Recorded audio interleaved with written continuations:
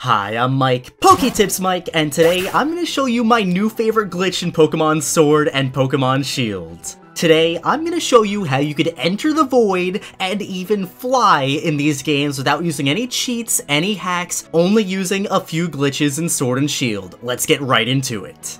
So a couple weeks back, I made a video where I showed you guys 4 glitches in Pokemon Sword and Pokemon Shield. My favorite glitch in that video was a glitch that I found where you could basically enter a tree and become the tree. Back then, it was kind of a silly little glitch, and we didn't really know any major uses for it. But now, thanks to a new glitch where we could skip a day really easily, it's been discovered that we could actually use this to enter Pokemon Sword and Pokemon Shield's void, and even fly around the map like your ET.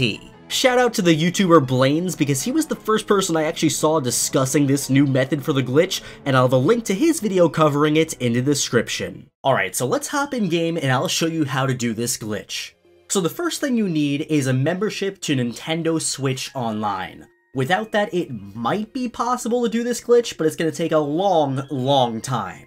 So just make sure you have a Nintendo Switch Online membership if you want to do this. And second, you'll need to have played the game long enough to get the bike, so basically right after the first gym badge. Once you have those things ready, we can do this glitch. So let's go to Route 3, and then on Route 3 we're going to ride our bike all the way down here past these little roly-coly, and over here to this berry tree. Now, before we even start interacting with the berry tree, we're going to go ahead and set up the new ranked battle day skip glitch. So what we're going to do is hop into the VS menu over here. And this is what we need Nintendo Switch Online for. Then when we're in the Victory Station, we're going to select Battle Stadium, and we're going to connect to the Battle Stadium. Now, once you're connected to the internet, we're going to go ahead and select Ranked Battles. I tried doing this glitch with casual battles, but it only seems to work in Ranked Battles. From here, you could select either single or double battle. It doesn't really matter. I'd recommend choosing the one that you don't care about if you use these ranked battles and you care about your ranking. I don't care about either, so I'm just going to hop into a double battle just to get things going. Now, once we're in this whole double battle, select your team. Again, it doesn't really matter because what we're going to be doing here is just running away from the battle. We want to get in and we want to get out as quickly as possible. So now the game's going to search for a trainer for me to battle. It might take a little bit. I've had it take anywhere from like 30 seconds to a minute. And there we go. We found somebody, so we're just going to select our team. We need 4 Pokemon to jump into this double battle. And let's just get right into it. Okay, now the battle's gonna start. This guy's a pretty impressive looking team there with the Tyranitar and the Flygon, and on the other hand, I'm sending out Dusknoir and Wooloo, so not really the most impressive team, but that doesn't really matter because what we need to do here is simply run away from the battle.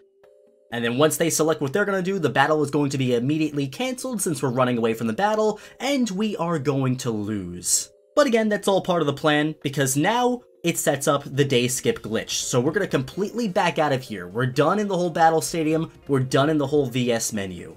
Now, what that does, basically, it lets us change the date on our Nintendo Switch, and when we change the date, it'll actually register as a full day changing in Pokemon Sword and Shield. Normally, when you try to change the clock in Pokemon Sword and Shield, it'll kind of lock you out of time-based events, or at least it won't skip a whole day. But after doing that, after just simply going in a ranked battle and then running away, your day will immediately change. So now that we set up the day skip glitch, we can get into the really fun part of this glitch. So the first thing we're going to need to do before we can start walking in walls and flying around is do the berry tree glitch that I discovered a few weeks back. So just to refresh your memory really quickly, first we need to get to our berry tree that already has some berries in it, and we need to be riding our bike. So I'm going to go up here, I'm going to interact with the berry tree, and we're going to shake this thing until a Pokemon jumps out and attacks us. I actually got it pretty quickly this time, so I think I only got like 2 berries or something, and a Cherubi jumped out of the tree and decided it was time to attack me. So now, once we're in this battle, all we gotta do is just run away to make this again as fast as possible, and now that we're out, we'll get some of the berries that fell out of the tree, but most importantly, we can just move right ahead and walk into the tree. I'm never gonna get tired of this glitch. I find it incredible. So now, this is the most important part. Getting into the tree is super easy, but from here, you're gonna want to copy my character exactly. Let me just line it up the way I think it'll work. And perfect. I think that alignment's really good. Take a look at where my head is right now. It's partially in the tree. And take a look at where the front of my bike is, that tire. If you could line up your character the same way I have my character lined up right here, you should have a pretty good shot of getting this glitch to work. Now, once you're lined up the way I am, hit the home button, and we're actually going to do the day skip glitch right now. So we're going to hit system settings once we're on the home screen, go all the way down to system, go down to date and time, and just simply increase your date by 1. Now go back in game, hit the home button again, and you'll see that the berries are actually back on the tree. Again, the whole reason this works is because of that glitch with the ranked online battles. So now that it's a new day in game, the berries are back on that tree, which means we could once again interact with the tree. So when you're lined up like this, just go ahead, talk to the berry tree, and then you'll see the game actually pushes you into that rock right there. So right now I'm partially out of bounds. So once again, we're just going to go ahead and do the whole berry tree glitch. We're going to shake this tree until a Pokemon comes out and attacks us. This time it's going to be a Squovet, so we'll just simply run away from the Squovet, and once we get out of this battle, that's where the very fun and very exciting stuff is going to happen. So we got away safely, and now that we're back in the overworld, we'll collect our berries. But before we even do that, you can see my character is totally inside of the rock right now. Completely in there. So here we are. Now we're in the rock and we can run around in the out of bounds area. Now pretty much immediately after you start doing this glitch, you're going to notice that you're not going to be able to run back out onto the regular path in this route. You're kind of stuck in all the areas that you normally can't access. You can't even go back out onto this tree. But your pathway to explore more of this area is right over here on this little slope formation, and we're going to come back to that in a little bit. So let's play around with this glitch for a little bit. I can't believe it's 2019 and we have a huge glitch like this in Pokemon Sword and Shield. Look at this out of bounds area. Look at this void. It looks insane. I really thought after Pokemon Diamond and Pearl and that crazy void glitch with the bike, we would never get a glitch like this ever again in a Pokemon game. But here we are, and I'm very, very happy we can do this. This is crazy. And it's kind of funny how all these void glitches seem to involve the bike. There's always a problem with that thing.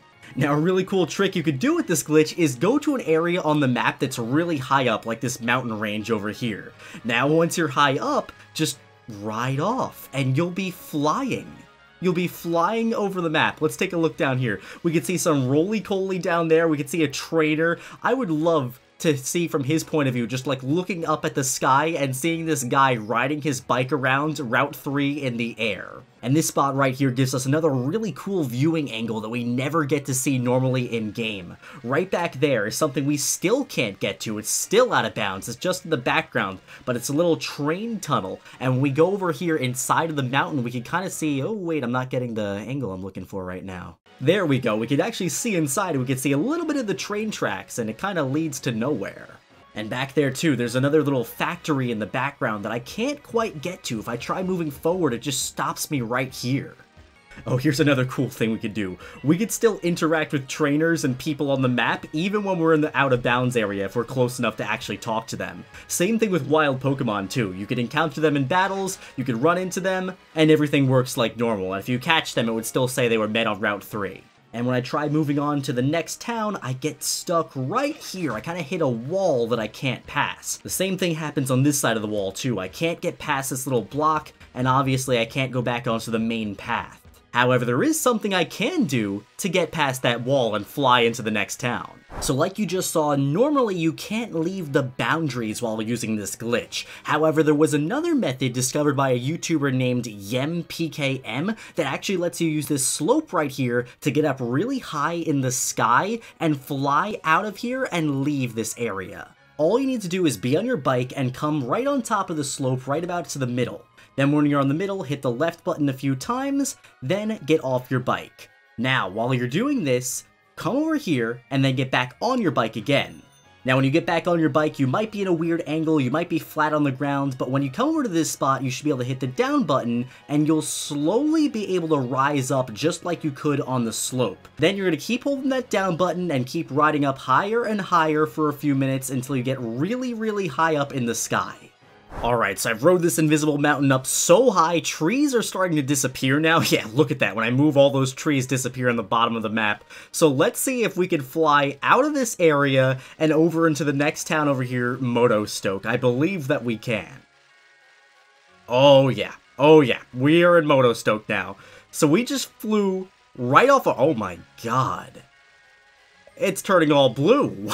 Alright, so we just flew right out of Route 3, over into the next town. We can see some water. Look at this. I can't believe this is a...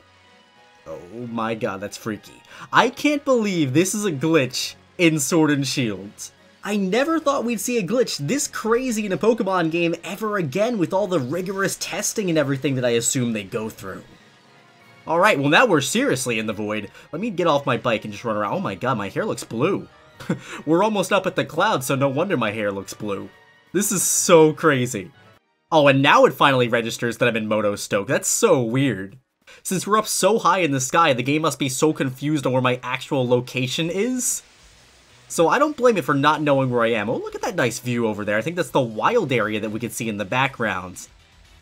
Now, I don't think that's the actual wild area. In these games, the maps are set up kind of different. Oh, no, we fell back down. But like I was saying, I don't think that's the actual wild area that we're viewing in the background. In these games, they just modeled out the wild area so it has the continuity when you go through the maps. But even if we were able to somehow get down to the grass level, I don't think that would be the real wild area. It's just supposed to look like it. I'm really wondering how far we can go with this glitch though. Unfortunately, I fell down here and I'm not going to go all the way back and try to get up high again, but I think we could get pretty far doing this. So now there's one thing I have to do because somebody's going to ask me to do it in the comments section. We're going to get off our bike and, oh, can we even save over here? I don't think we could save. I was going to try to save my game, but it looks like the game is just not letting me save. Maybe it knows we're in an out of bounds area. Alright, so that's good to know. It looks like somebody at Game Freak thought about this, and they figured if somebody managed to get out of bounds, they would disable your ability to save out there. I feel like this glitch has so much potential to turn into something huge. It was discovered maybe a week ago at this point, and people really haven't had a time to fully play around with it and explore and see what's possible, but who knows, maybe a year down the line from now, this glitch might be involved with something crazy in Pokemon Sword and Shield. I know there's at least one other area in-game where you could actually do this glitch right now, in the wild area, but it's really tough to actually get it to work. Personally, I have not been able to get that spot working yet, but people have reported that you can do the tree glitch and everything here too. So my friends, with that, you now know about probably my favorite glitch in all of Pokemon Sword and Shield. Play around with this glitch, have a lot of fun with it, it's wild. If you enjoyed this video, make sure you give it a thumbs up, subscribe to the channel if you're new and you want to see more Pokemon content, follow me on Instagram at PokeTipsMike, and my friends, I'll see you in the next one.